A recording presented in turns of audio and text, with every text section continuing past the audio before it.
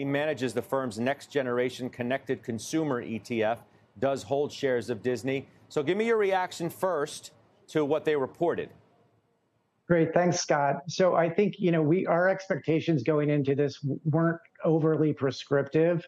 I think there's a lot of fluidity in the backdrop with what's going on with the management and with what's going on with their DTC platform. I think we were generally looking for high single-digit revenue growth and something in the high teens, profit declines, and they were able to inch out a little something better than that. So we're excited to see the results. So I'm trying to think of, the bigger picture view here. If you consider that these results in many ways were Bob Chapek's results, right? Mr. Iger's just come back. So the conference call is underway as we speak. What do you want him to do? It's a good question. I think the onus is on Bob right now, Bob Iger right now, to do three things. One, address the DTC platform and specifically spell out the path to profitability.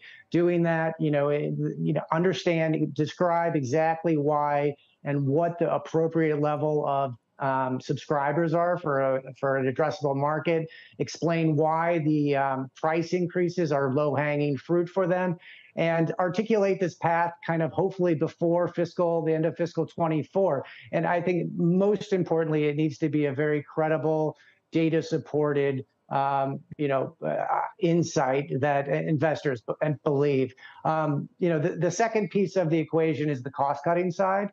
So he can speak to that.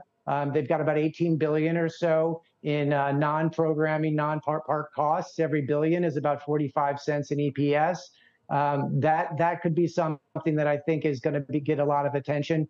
And then also, he doesn't have to have necessarily an answer in mind for the linear TVs or the linear networks. But I think it would behoove him to kind of speak to addressing a plan there. What do you want to see in terms of the board makeup? I mean, that's the issue that's overhanging this whole story now. As Trian's waging this proxy fight, they want a seat on the board. Some would suggest that, well, Chapek wasn't making decisions in a vacuum, that maybe the board is as responsible in some ways as Mr. Chapek has, deemed to have been in some of the decisions that were made. Do you think Peltz should be on the board? I think Bob Iger has had a terrific career over many years and created tremendous shareholder value. And it would probably behoove investors to see what kind of plan materializes there over the next 12 to 18 months. Now, having an activist like Nelson Peltz on the sidelines probably puts a floor on the stock, which we like. And so that's something that, it's always important to keep the dial up on pressure there. But for the time being, I think we need to let Bob see how their plan unfolds. Well, we'll see how he's talking about that. I'm sure he's going to be asked about it on the call, which is going on as we speak. Kevin, thank you. We'll see you soon.